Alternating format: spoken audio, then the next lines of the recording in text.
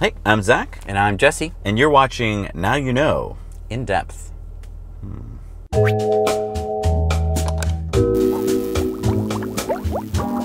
All right, so we're going to be covering the new Superchargers. I guess we'll call these the new urban Superchargers? Yeah, or the mini Superchargers. Yeah, so these are installed in Boston and in Chicago, and they're going to be, I guess, rolled out for many other cities.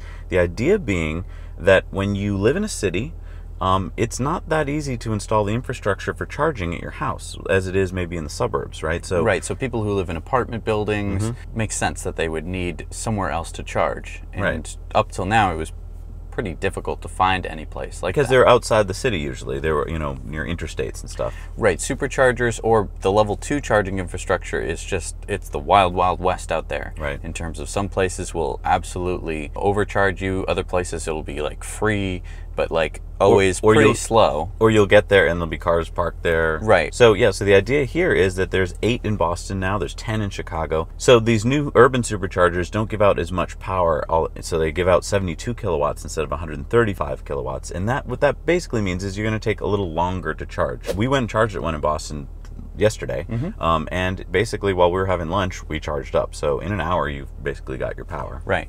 And I think that this is smart. You put them in a area where you're going to go and shop for groceries or something, probably once or twice a week, and that takes care of your charging. And what's cool is the car next to you won't affect your charge. So at a typical Supercharger, if it's kind of full and you pull in next to a person charging, you're going to get less power because that Supercharger has a limit.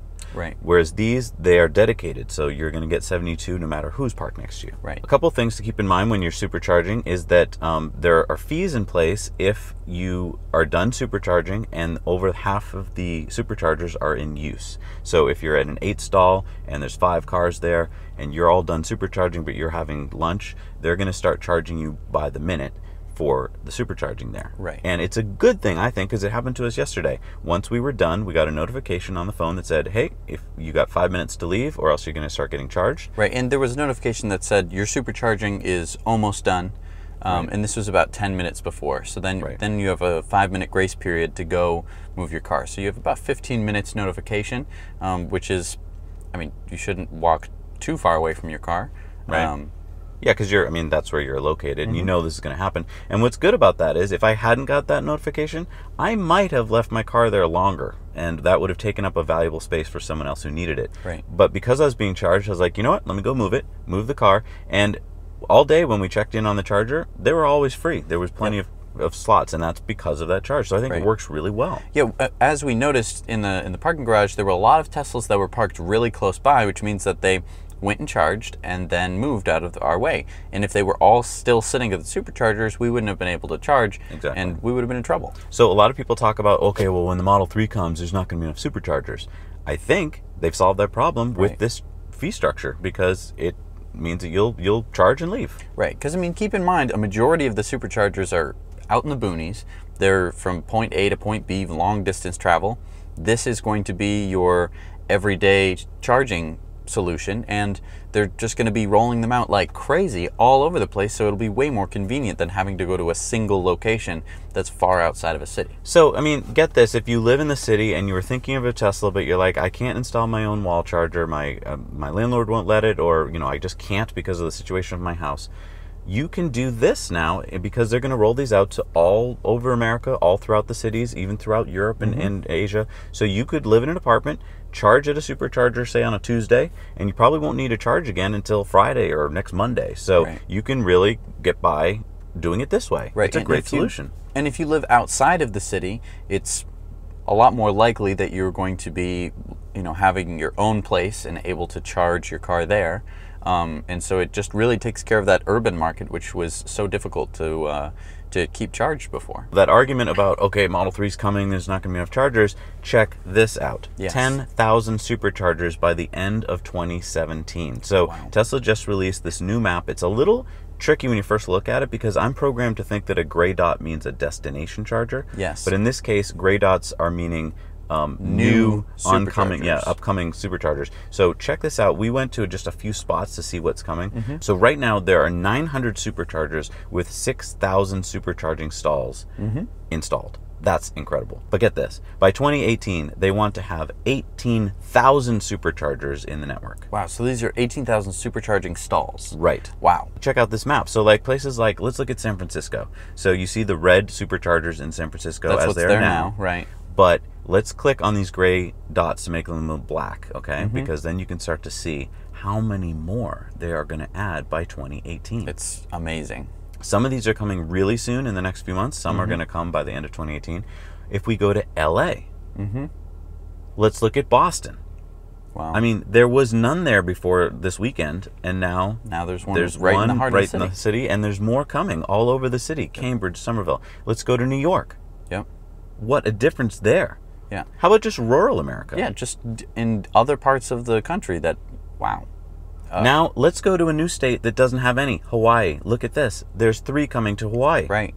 Let's look at Spain. Spain's insane. Yeah. I mean, it's going from just the eastern part of the country to now you can get all over Spain. Right. It used to have none. I mean, it used to have absolutely no superchargers, and then they put in one, and then they put in another, and now it's just going to explode across the country. How about Eastern Europe? Yeah. There was none in Eastern Europe, practically. Now it looks like you'll be able to traverse Eastern Europe easily. I know. Korea, Japan, Australia, and look at this, New Zealand. Yeah.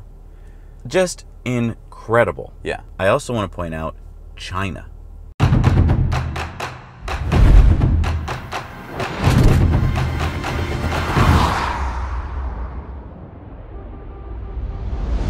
从没有电到满电1个小时也就充满了，所以对我来说也是很方便的。充电的网络特别完备。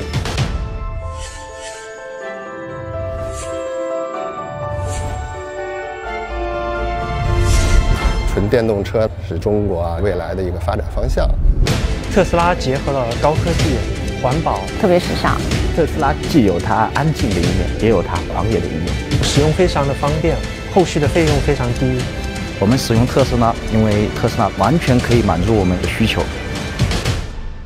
This is really amazing here what they're doing in China. They are going to have 1,000 superchargers in China by 2017. So by the end of this year. By the end of this year. Look at this China map. It's just crazy. So when all of these stations are in operation, a Tesla driver could technically drive from almost anywhere in Canada or the US all the way down to Guatemala.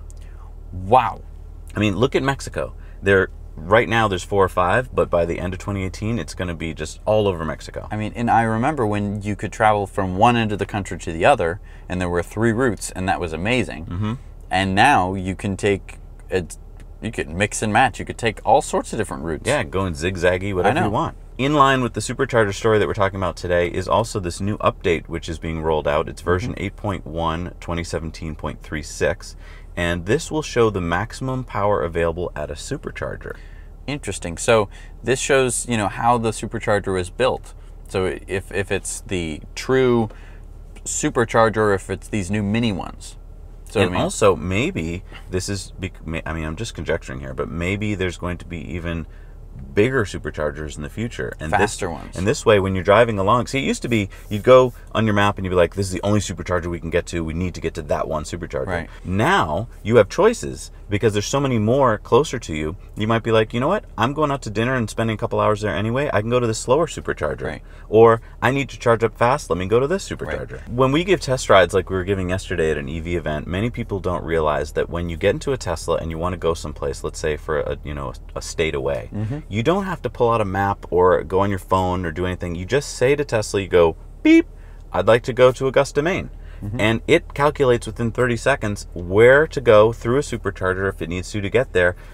If you want to go to San Francisco from Massachusetts, boom, it just charts you through all the supercharger. Right, tells you how long you're going to be stopping in each one.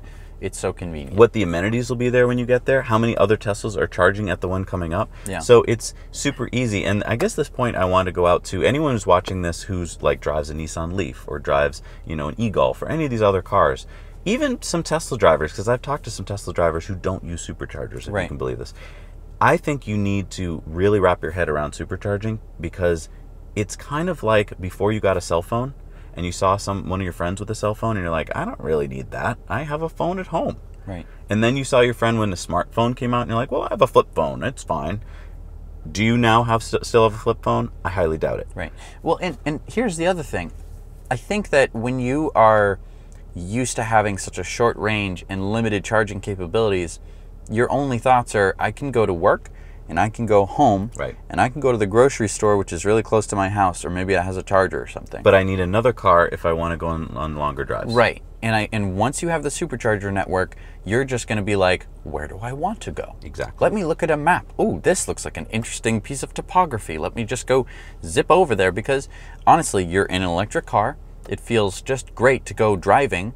And when the Supercharger network is there, you don't worry about, oh, okay, let me open up PlugShare. Let me see, oh, is there a charger nearby? Okay, I'd have to wait there for 3 hours while I charged. You know, there's none of that. No. It's just, oh, I'll just go there, and then, oh, yeah, of course there's a Supercharger just, 10 miles away. Can we talk about how fast Tesla has implemented this? VW, as we know, has gotten $10 billion to roll out a charger network throughout the country.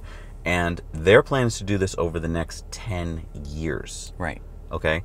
They have plenty of money, obviously, to do it, but that's their plan. Tesla started putting in superchargers back in 2012, and now already the whole world is blanketed with superchargers. Right. You can get, we're just showing you can drive almost any place you can think of. And so they're obviously getting better and better at installing superchargers. They know what they're doing now, and they can do it so fast. As you know from watching Tesla Time News every week, they're just exploding all over the place.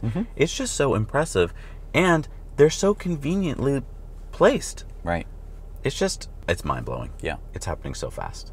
Anyway, thank you so much for watching this in-depth on superchargers. If you have questions about superchargers, please leave them in the links below and let us know on our Facebook. You can Facebook message us. We would love to answer questions. And thank you so much for watching. Hit that like button. That's important. It's important because it shares it with other people. We would love to grow this channel. The more we grow, the more we can bring to you. So please subscribe, please like, please share. That's super important. All right. Thank you so much for watching. Now you know.